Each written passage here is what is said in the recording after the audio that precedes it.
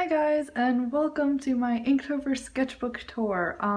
To start off with, I guess we'll just talk about the supplies that I used for Inktober, and I'm gonna link everything down below in the description box, so check that if you miss anything. But I pretty much used the same supplies throughout the entire Inktober, and I thought it gave my sort of Inktober pieces a little bit more of a uniform type look, which was pretty cool. So for most of the line work, I was using my Copic multi-liners. I just have 4 different sizes of these and just basic black color. I also had the Pentel pocket brush pen, and I used this for some of the lines that I wanted to be a bit more fluid and brush strokey, and also I used it a lot for like blacking out things, like having black in the background or anything that I wanted to have just like really dark black contrast. This is like a super black ink and it's awesome. And then I used the Dr. P.H. Martin Bombay India ink. I actually have a bunch of colors of these. Mostly I used black, but I did sneak in a few little colors here and there. Here's the red one that you guys can see. And what I did is I essentially combined it with water to create different ink washes. And one thing I did, I got these Pentel Aquash brush pens, and I made my ink washes like before Inktober and just filled them up with the ink wash, so I wouldn't have to worry like after work when I'm like don't have enough time to draw as it is, making the ink washes, you know, like who has time for that? So yeah, this was like super helpful, and I have like a couple of these with the different washes, and I totally used this one up. This was my standard gray ink wash. So, and then for like minor tiny little details, I use this wee tiny little watercolor brush. So yeah, that's mostly it for the tools I used. The sketchbook is a handbook travelogue, the watercolor version that they do. So it's got nice heavy watercolor paper inside. The cover's like a linen cover, and it was actually exactly the right number of pages for Inktober, which was so satisfying to get to the end of the month and finish the sketchbook. That was super cool. I was a fan of that. So yeah, let's get into it. I just want to let you guys know I have already sold a few drawings stupidly before I filmed this tour, so this isn't going to be totally complete. If you want to see all of my Inktober stuff, head over to my Instagram. I posted all of them there. So yeah, that wasn't that bad. So anyway, first one, this is actually day 2 from Inktober, and I really liked how this one turned out. Inktober was cool for me because I tried to push myself out of my comfort zone in terms of like subject matter that I drew. Like, I'm so not comfortable with drawing animals. I find them like so frustrating. Like, you have to learn a whole new set of anatomy almost. I don't know, that's just how I feel, but I find animals very hard, and Inktober definitely challenged me to draw more animals just because I didn't want to be drawing like a person over and over again for 31 days. That's like, gets super duper boring. So anyway, yeah, I was really happy with this one. I actually took from a prompt list. There were some really cool prompt lists this year, and I kind of picked and choose between, you know, a couple different ones and also made up my own prompts. So yeah, this was really fun, and I really loved all the prompt lists that were going around. This one is kind of like, I always fell back on hands. Like, if I didn't know what to draw in Inktober, I'd be like, all right, hand practice, let's do this. So yeah, it was really fun, and I do think that it helped me improve with hands, just doing these kind of more study pieces. And again, like pushing myself out of my comfort zone in terms of subject matter. Like normally before Inktober, I would have been like, oh, it doesn't have a person's face in it, it can't be a real drawing. But I kind of got myself out of that mindset through Inktober and drew pieces that were just like focused in on something specific, like hands or objects, or, you know, just zooming in on something small rather than feeling like I have to like have like a full person in a drawing, if that makes sense. You guys will notice a recurring theme of witches throughout my Inktober stuff. I mean, it was October, so you kind of have to draw witches. Yeah, this one was just inspired by sort of the more crafty side of witchcraft. She's making some kind of potion. I don't know what. I didn't have a ton of time to think up stories and like what these drawings mean. I just kind of went for it each day. But yeah, I was pretty happy with this one, and it was kind of a different angle, like drawing from behind, that again I don't really do, and I definitely think I also improved with that in Inktober. Okay, this one is actually 2 separate days. The sketchbook was like 1 day short, so it had like 30 pages, so I had to double up for 1 day. And I came up with this. This was like day 7 and day 15 or something like that, so they weren't like right next to each other.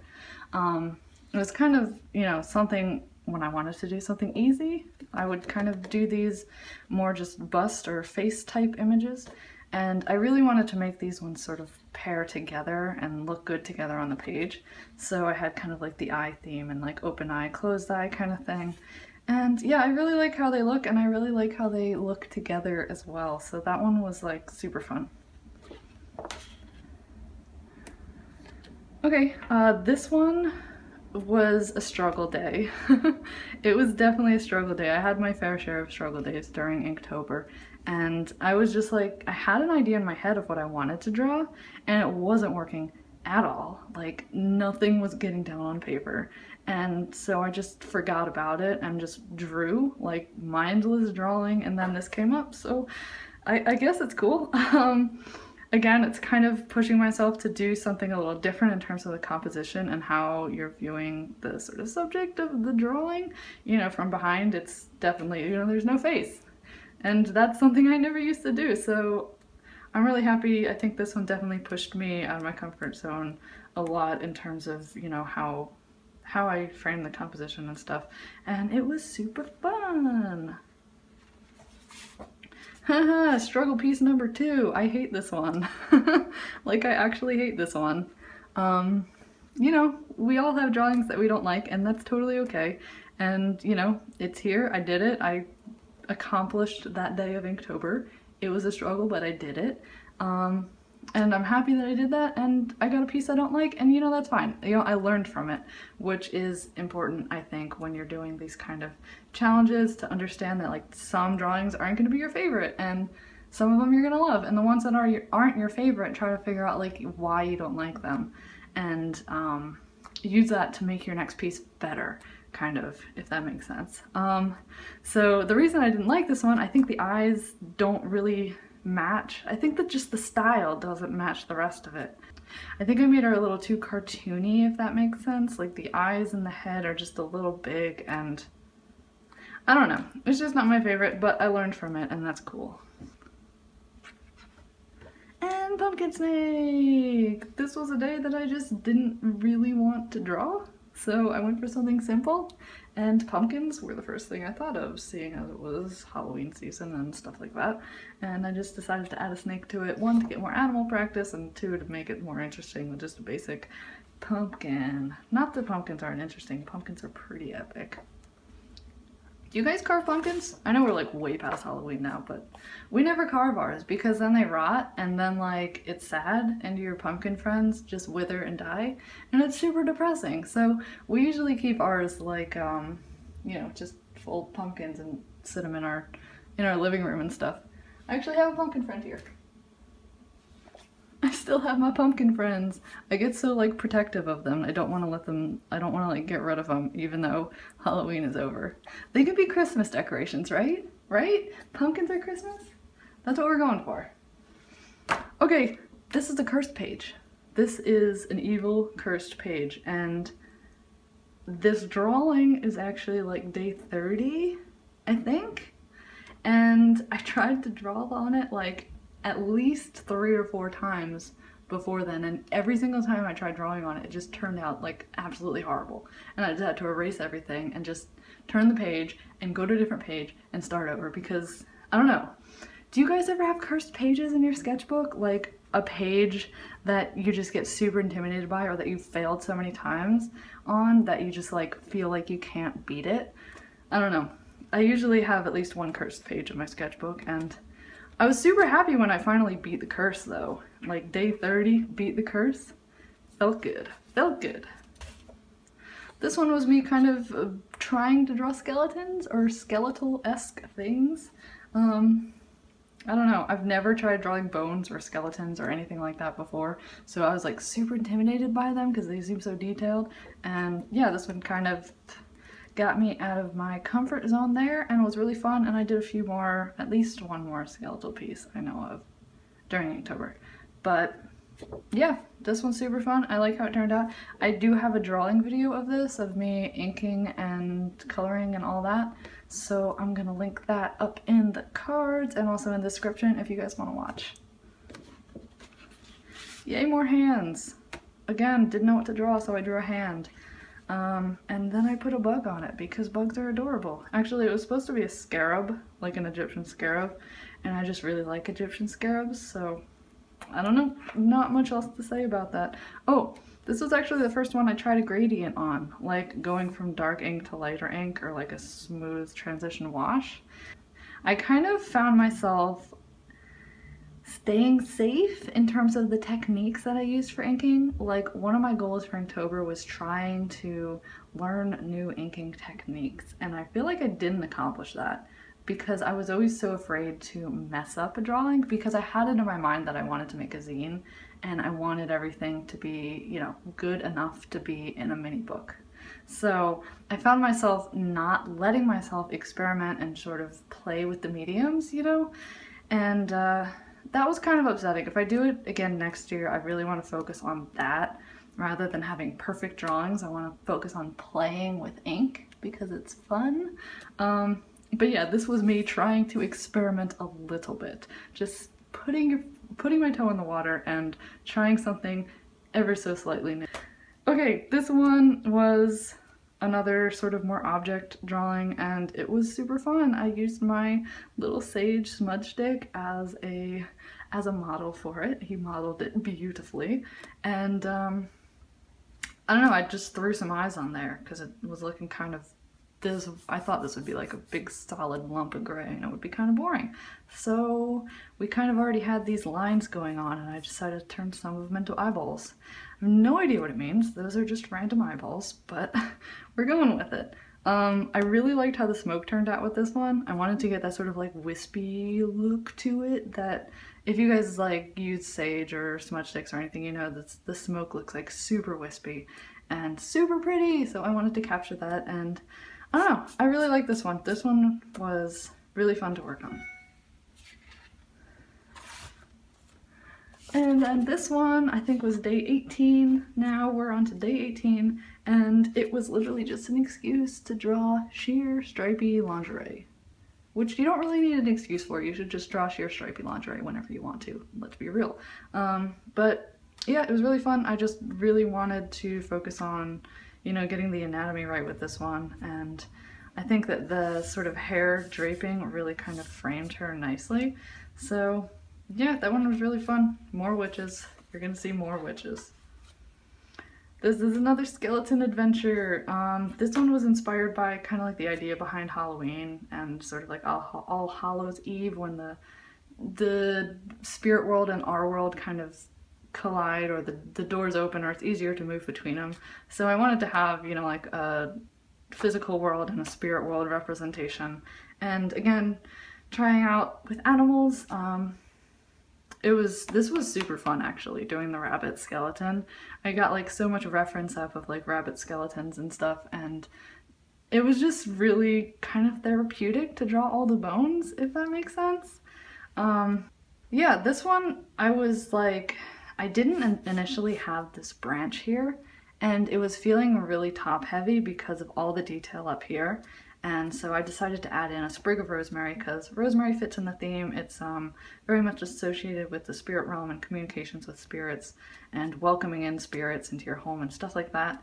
And I think the darkness and the detail down here really kind of balance it out. And yeah, I was really happy with how this one turned out, and it was totally like out of my box. Oh, next one. This is the one that was inspired by plague doctors. And I wanted to kind of do a different take on it because if you kind of look into the history of them, they were trying to they were trying to heal the people with the Black Death, even though they had a negative association and people were afraid of them because seemingly when they showed up, people started dying. But really it was the other way around. People started dying and then they showed up to try to help. Unfortunately, their medical practices like had no effect on the Black Death, so you know, it didn't really do much, but hey, they tried. But yeah, historically, the beak mask, although it looks super duper scary, they actually used it to store like fragrant, like herbs, fragrant flowers, fragrant oils, things like that. Anything that had a really strong scent or a really strong pleasant scent, because they truly believed that the disease was spread by bad smells, which of course was not true, but at least they got to smell nice things while they were helping people who were dying. I don't know. So anyway, this one is kind of a take on that, where I have the roses kind of coming out of the mask and the sort of floral tattoos. This is like a mint. They used mint a lot. They used rose a lot. And yeah, that was super fun. And it's kind of interesting to look into these historical things and try to base drawings on them. I don't know, maybe that's just me. I'm like a total history nerd, so I nerded out a little bit there. This one is my witch Sona, and essentially it's just me in my regular clothes with a witch hat on. Like, this is legit what I wear. But yeah, I've wanted to draw a witch Sona for a while. I actually have another witch Sona idea that I really want to do, and it's essentially like a witch who rides, instead of a flying broomstick, a flying bicycle, and it's like covered in plants. But I'm super intimidated on drawing bicycles, so I'm putting it off. But anyway, this one was super fun. It was actually good practice to draw curly hair, which I strangely hardly ever draw because it's terrifying. Oh, ghost backpack. This one, I legit just drew my Fjallraven Konkin backpack. It was just sitting on my desk and I drew it. And I decided to put a ghost in it, because who doesn't want a cute ghost friend hanging out in their backpack all the time? That would be so amazing. You just always have a friend with you and it's adorable. I would like that. I would like a haunted backpack. Oh, this one was fun. I had this idea pretty much since the beginning of Inktober. Actually, since like months and months ago. I wanted to draw a sort of vintage 1800s vampire hunting kit, and these things actually exist. I don't know if they're actually vintage, like real, or if they're just people who are making them to look like they're vintage, but it's still super epic. Like, look them up. There's so many cool ones out there. And essentially it's just a case that a vampire hunter would bring with them, so they have all the supplies they need, like garlic, crucifix, holy water, you know, silver bullets, like wooden stakes, rosary, mirrors, because vampires don't have a reflection, all that kind of stuff. And yeah, it was super duper fun to kind of look up like all the things that a vampire hunter would need, and again, super out of my comfort zone because structure, like I've never drawn something this structured before, and then all the objects as well. It was a lot of stuff. It took me a really long time, but I'm very happy that I actually accomplished it. Alright, we got another witch, guys. This is a, I don't know, T-Witch 2.0. I've already drawn a T-Witch before, but you know, tea and witches just go so perfectly together that I had to do another one. I wanted to capture like a really calm vibe to this one. This was like towards the end of Inktober, and I was starting to get really tired of drawing constantly, and I just wanted to sit down and rest and relax with a cup of tea, but I couldn't because I had to finish my Inktober pieces. So this was kind of me living vicariously through my drawings, just wanting to sit and just drink tea. And yeah, I'm really happy with how it turned out. I think it has like a really serene kind of calm look to it, and yeah, I really liked this one. This one's a witch hat. This was a I don't give a crap day and I just need to get something on paper because I don't feel like drawing. So I drew a witch hat. The foliage that I put on it is, this is a doll's eye plant, which is a super epic plant. You guys should look it up. Basically, it just has the stalks are like a pinkish red color, and then the berries are white, and the little dots are black, so it legit looks like eyeball stalks just growing out of a plant. It is actually amazing, and one of my favorite plants ever, so I had to use that for the foliage in this hat, and it was super fun to draw. I kind of have a thing for creepy, weird, smelly plants. I just think they're the coolest thing ever, and I would love to have like a super creepy garden that has like all the creepy smelly plants instead of like the pretty roses and stuff that you normally see in gardens. I think that would be so much fun. Okay, this one is based on my favorite tarot card, the Hermit, and I knew that I wanted to do one tarot inspired drawing for Inktober, and it just seemed right to do my favorite one, but I really wanted to play with the sort of illumination and like the contrast with this piece, which is why I did the sort of white lines in the black background. And I wanted to have it, you know, try to tie in some of the symbolism. There's like a butt ton of symbolism that goes along with tarot cards, and you know, I don't understand nearly half of it, but I'm learning. So she has her eyes closed and her third eye open, so she kind of represents, you know, like internal, you know, being with yourself, thinking for yourself, you know, internal meditation, that kind of thing. And through that being able to see the way. So too deep there? I don't know. Sorry guys. But yeah, I was really happy with how this one turned out. And it'd be super fun to like design a whole tarot deck someday, but I have a lot more of learning to do to really know what the cards mean fully. Yeah. And this is day 31, last day. Woohoo! And obviously I had to fit my character London in there. She is a demon, she has way too much sass, she's also way too lazy and gets bored like super easy. So usually she can't be bothered with just about anything, but she's also kind of a jerk. I thought she fit in very well with kind of like the Halloween theme, and this was initially going to be posted on Halloween as sort of her dressing up, you know, going all out for Halloween, you know, International Night of Mischief, getting out there, causing a ruckus, but I was a little bit behind and I ended up finishing this like 3 days into November or something like that.